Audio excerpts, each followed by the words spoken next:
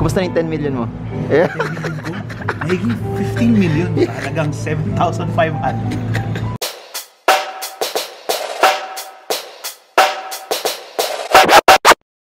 Hey guys, so I'm off to Stock Smarts Manila, our 6th session for the entire Manila series, where this time we talk about fundamentals, but not just fundamentals, we talk about valuations and how can people compute the target price of a stock on their own, by their own skill and by their own strategy, because that's how you make money in the markets. You need to know what price or how undervalued the stock that you are actually buying. Then, since it's a Sunday today, I'm gonna go to church in the afternoon, but I'm gonna try to know something that that I still get into the stocks by request that you posted. It's just really been busy, guys, the past few days. It's been relatively hard for me to somehow do it because of the schedule, but I'll try to integrate some of the stocks that we want to talk about over the next I guess few over the course of the days.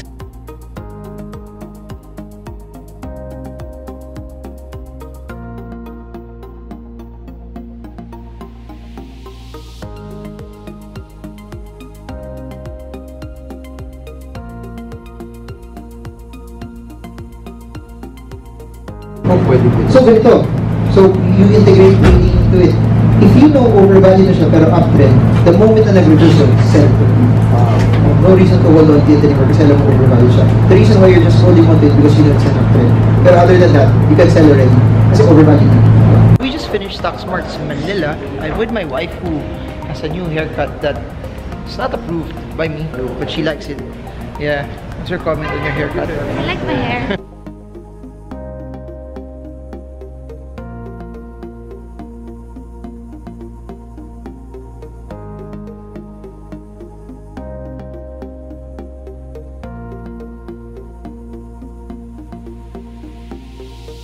Guys, so I just finished Stock Smarts Manila, and I have my driver here who's... What sound is that? Just annoying. Why are you trying to Turn annoy off me? my radio! We're vlogging! We're vlogging! Why are you like that? I'm driving! Go away! What did you do? What did you just do? What is that? What's that? Can you explain it to our YouTubers what you just did? Do it! What does that mean? To hide the view! What view? You want to take a photo of that?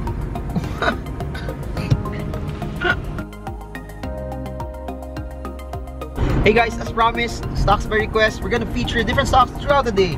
So the first stock that I'd like to talk about is Ayala Land. Ayala Land, from a position trading standpoint, is still pretty much bearish. No, it's still in a downward progression. So again, similar to what we've given in the previous updates, no buy signal yet for position traders as the stock is still heavy into its downtrend. However, for quick traders though, there's one thing that I'd like to point out. It started to bounce after it went above the 37 peso price range. It gave us a notion already that 37 is forming as a support range. So a couple of things. If 37 does not hold, disregard, because it will further enhance the breakdown.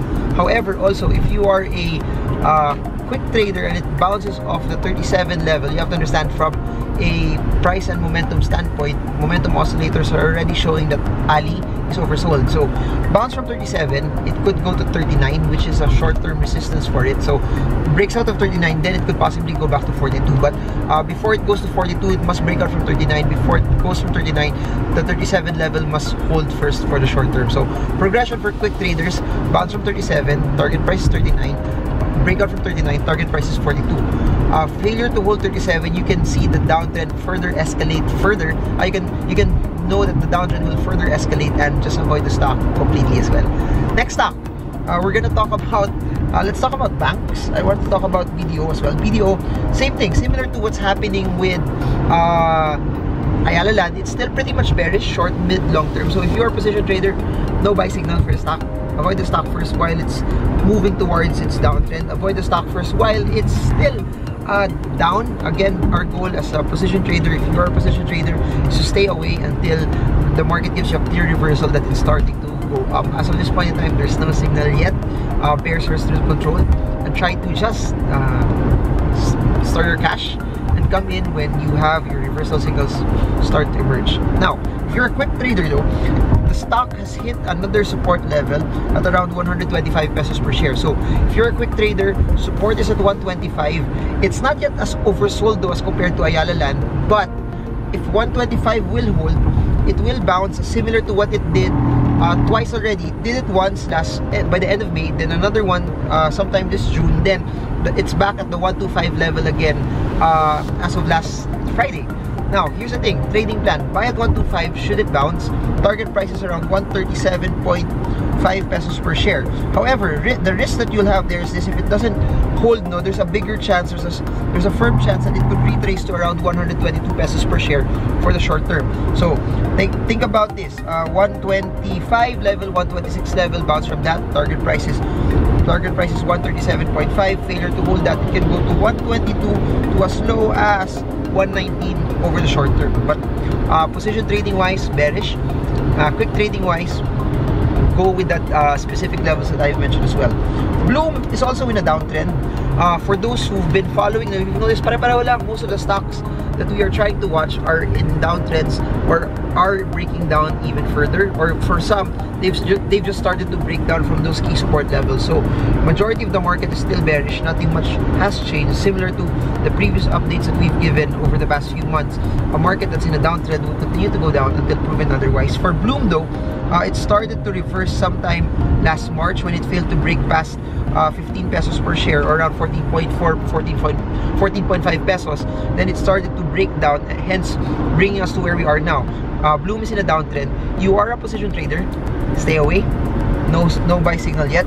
Something happened last Friday where Bloom broke down with a large candlestick from the 9.9 support level. So what does that mean? If the selling continues next Monday or tomorrow, you could expect the stock to go to around 8.8 pesos per share. That's where the next support level is. So check this out. If it stays above 9.9, it could possibly bounce back and head to around 11.6 pesos per share. If it fails to hold 9.9, it could possibly go to 8.8. So please remember this: if you're a quick trader, holds and stays above 9.9, there's a possibility it goes to 11.6. If it fails to hold 9.9, then the retracement will bring it to 8.78. So again, similar to BDO, this is not yet oversold. There's still a possibility that sellers could still push this at a lower rate since it's still relatively bearish as well.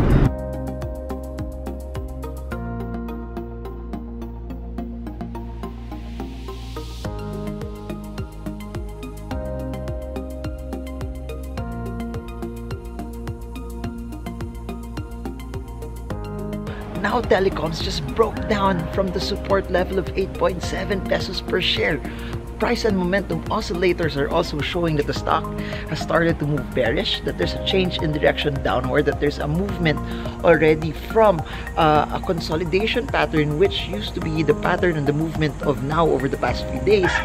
The breakdown is what's causing it to move relatively downward as well. Where could the direction go? Where could the stock possibly go? We have a support at 6.8 pesos per share. So if the downward movement would continue to progress, the next area where now could possibly go would give you a downside to 6.8 pesos per share. Here's the thing, on top of all of that, short, mid, and long-term moving averages are also bearish. It broke down from all of that, just also almost at the same week. So why am I saying this? If you are a quick trader, because of the downward movement, because of the breakdown, stay away from the stock first until it goes back to the support at 6.8 pesos per share. And if you are watching if it will actually bounce, it has to actually go back up above 8.7 if you want to see it progress higher. But if it doesn't go back to 8.7, chances are it will go down and retrace around 6.8 pesos per share for the short term. Now, let's talk about Jollibee. Jollibee, similar to now, has also broken down, but it did not just break down similar to what now is doing. Jollibee broke down with a large black candle, successive large black candles, and I've mentioned this over the past few videos that Jollibee has a support range at around 275 pesos per share, which it suddenly broke just a few days ago. What does that mean? What does it have to do, and how will that progress in the next few days? If the stock continues in its breakdown, you'll probably see it drop to around 257 pesos per share. If Jollibee continues, it did not just break down from its support range, but price and momentum oscillators are also showing that it's movement is headed downward, its movement is headed into a more bearish undertone, that its movement may lead it and bring it lower and lower and lower and lower over the next few days. The only reason why Jollibee intraday last Friday started to go up was because it was protected by the 200-day moving average. The 200-day moving average, you have to remember, is a very, very, very strong support level. So if it bounces off of that, you are a position trader, you can add more to your positions. However, if it breaks down from that, Jollibee will be at the 250 level, and we'll see how it goes from there, and we'll see how it progresses as of that point in time. But as of now, if the breakdown continues, quick traders stay away. Position traders, if it falls below 260 plus, stay away from the stock as well. Jollibee is a good company. However, you have to remember, stocks like that, they don't go up forever. There will be a point in time also where sellers will be in control, and that's what we're seeing now. We're seeing sellers also take control of the market as well. Say hello, Raj.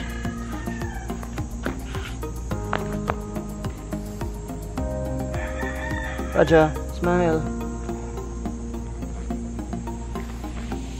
Headed to church. It's a Sunday. Why do we have to go to church? Because church is good. That's so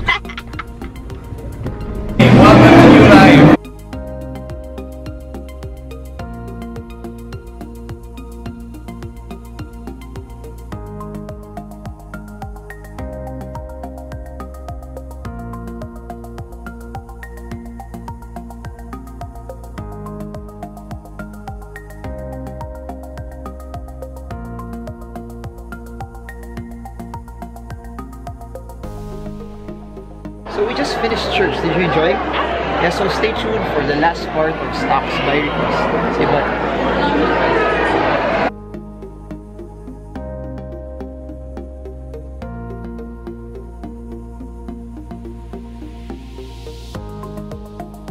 Hey guys, let's finish this stocks by request with MRC and Mega World.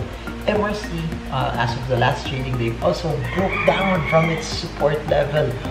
Because of it breaking down from the support levels at 0.61. So again, when a support level gets broken down to, it now becomes the new resistance. And should it continue its downward movement, I believe that MRC could possibly go down and retrace to around 0.525, which is the next support level. So while this is all happening, money's moving down, and please moving out of the stock. And please remember this: while this is happening, it broke out already of two significant moving averages, short-term moving averages as well, and which coincided now with the 20, 50, and 100-day. The only thing protecting it now is the 200-day moving average, which is the strongest moving average of the parameters that I use. So now, what's the next step? If the downward movement continues, the next support is 0.525. The only thing that protected it from falling the past few days was just the 100-day moving average, protecting it and preventing it and creating a support level. But if that does not hold, watch for the 0.525 level. If it bounces from 0.525, it could possibly go and retrace further and go up, and bounce around 0.61 pesos per share. So let's see where it goes, let's see how it handles, and let's see what's the possible movement of this stock. Mega World, on the other hand, is also bearish for the short, mid, and long term. So if you are a position trader, stay away from the stock first. We don't have any buy signal yet. If you're a position trader, there's no reversal yet because it failed to break out of the very, very strong resistance at around 5 pesos per share.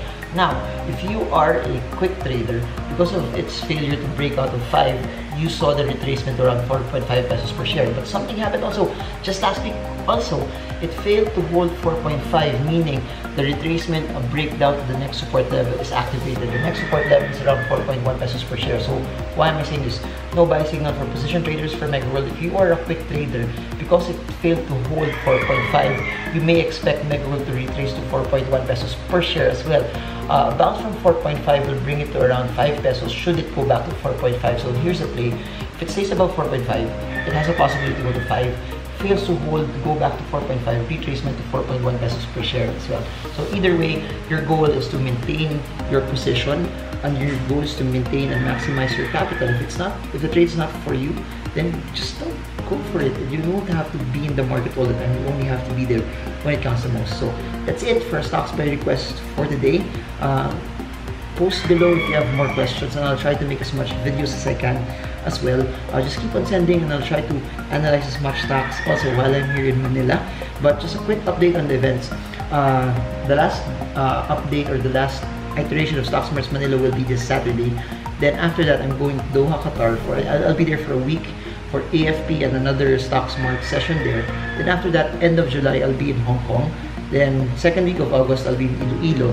And then the next set of events will restart again. We have Manila this September. Then you have Cebu in October. Then you have Dubai on November and Singapore on November as well. So that's it for now. Please remember this, markets always go down. It's normal for markets to drop. It's normal for markets to retrace, and it's normal for bears to also take control. That's why you mustn't be emotional when you see movements like that. Your goal is when markets are dropping, just stay okay. Your goal when markets are dropping is to follow what your technicals and fundamentals are telling you, because that's when money is made. Money is made when you stick to your plan. Money is made when you stick to your goal. Money is made when you know what to do in spite of situations not being the most optimistic. So that's it for now. Thanks to everyone who attended Stock Smarts Manila. I hope you guys enjoyed and you have a firmer conviction on how to make money in the market. So this is Marvin Girmo, about to lose my voice, but I hope this video helps you trade well, trade strong, trade smart. See you all again soon.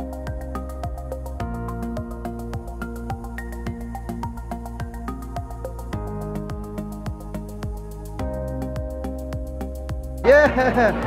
I'm ready to mingle! Yeah, plug! Ideal guy!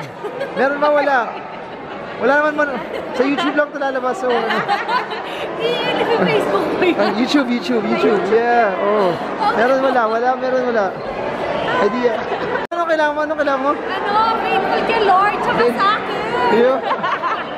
Okay. Link below. Viral ba? Mahihing viral pa ako. Guwapo naman ako. Anong comment mo, yung classmate mo is 15 years old? Oo, tapos nagme-mental math lang siya. Pero mas guwapo ako. Naniniwala ka ba doon? Mas pogi ako.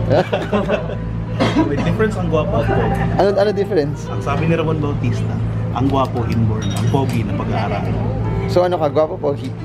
Gwapo na nga, pogi pa. Tapos yung girlfriend kita, nag-invest ako sa stock market, bibigyan kita.